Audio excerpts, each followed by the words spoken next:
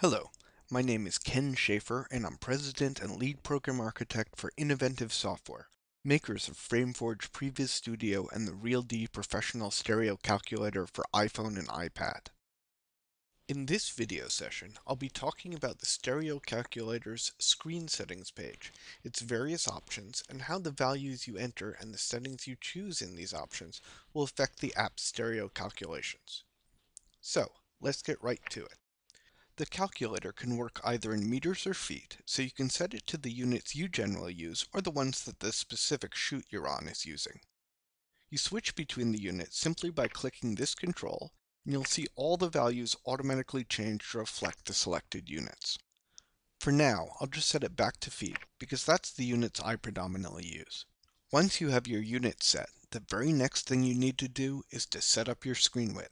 This value should be the largest screen width that you expect the finished project will ever be displayed on. The reason we need to do this, of course, is to avoid divergence, which is when the viewer's eyes would have to turn outward for parallel. Divergence is a very bad thing because it can give your viewers headaches and nausea and all kinds of things we want to avoid. To change the screen width value, all you have to do is tap on the screen width entry field and then enter the value you want using the numeric keypad that appears. Obviously, you would enter whatever value your project needs, but we'll stick with 42 feet for this video session. That's equal to about 13 meters, and that's a typically large cinema screen. Next, we'll set our max positive on-screen offset, which tells the program how large the positive parallax can get before it should be considered divergence. We'll leave it at 2.5 inches, which is equal to about 6.5 centimeters, as that's the average distance between most adults' eyes. If you're targeting a kid audience or a television screen, you might want to go smaller. However, that's really up to you as a creative decision based on what you feel is appropriate for your target audience and their viewing conditions. You should note, of course, that you can enter this max positive offset as either a fixed distance, such as 2.5 inches, or you can enter it as a percentage of screen width, at which point the program will calculate the fixed distance for you. Underneath the max positive offset are two additional entry fields, closest allowable viewer and max divergence per eye. These are optional features which you may or may not want to use based on your own personal philosophies about what makes good stereo. The theory behind it is based on the fact that the farther away a viewer is from the screen, then the smaller the angle will be for any given divergence.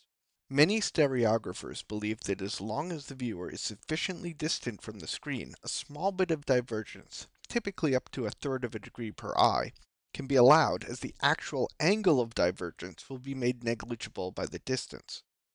The way the calculator implements this is very straightforward.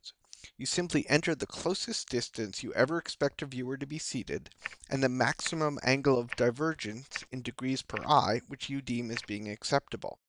The app then calculates how much additional on-screen offset that will give you based on the other values, and it adds it to your base max positive on-screen offset and shows you the results in this box to the right. As you change the settings in these two values, you will see the total offset change correspondingly. And of course, if you don't want to make use of this feature, then simply set either of these two values to 0, and the calculator will ignore them. If you ever have questions about how to use this app, then context-sensitive help is always available right at your fingertips. Simply tap the Hint button, which is found on virtually all of the calculator screens, and then tap the control or field that you want more information about. As you can see, the help typically describes not only what the field or control does, but when you might want to use it and considerations to be aware of. If you want help on several controls or fields, simply double tap the Hint button and it will stay locked on, and you can get help for as many on-screen items as you desire. When you're done, tap it again to return the app to its normal functioning.